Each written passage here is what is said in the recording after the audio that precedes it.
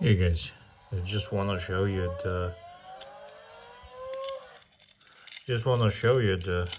Mega Seamaster TV dial from the 70s. I recently picked up, and yeah, I think it's a lovely piece. I like it. It has that weird 70s vibe.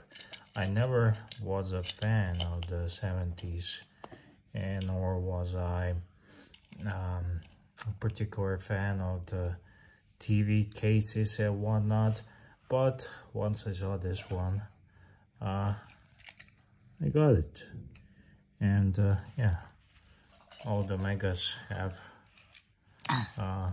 the prices have gone up, and especially the pieces, all steel, well preserved, have gone up. So yeah,